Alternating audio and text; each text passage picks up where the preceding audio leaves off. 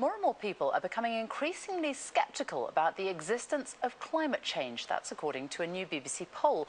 Only 1 in 4 people now thinks that climate change is happening and that it's man-made. And roughly the same number don't think it's happening at all. Well, our environment correspondent David Shukman has been looking through the findings. David. Sophie, thank you. Now, this is just one poll, but the headline out of it is very clear.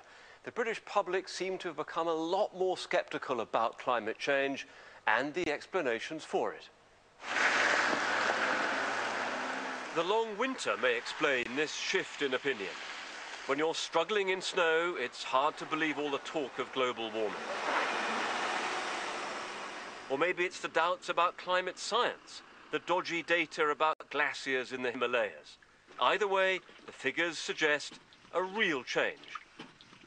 1,000 people were interviewed over the past 2 days. First question, are climate change and global warming taking place? 3 months ago, a poll for The Times found 83% saying yes.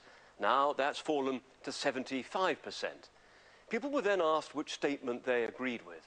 That it's an established fact that climate change is largely man-made. 3 months ago, 41% agreed. That's in line with mainstream science. Now that's down to just 26%. Those thinking it's not conclusively proved, it was 32%, now it's 38%. Those thinking climate change is happening, but is not man-made, up from 8% to 10%.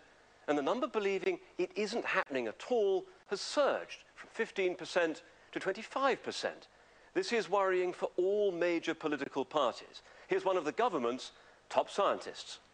The fact that the British public has got less confidence in the evidence that climate change is occurring and that we humans are causing it is actually very serious. It possibly means they won't take the actions that we need to protect the Earth's climate system.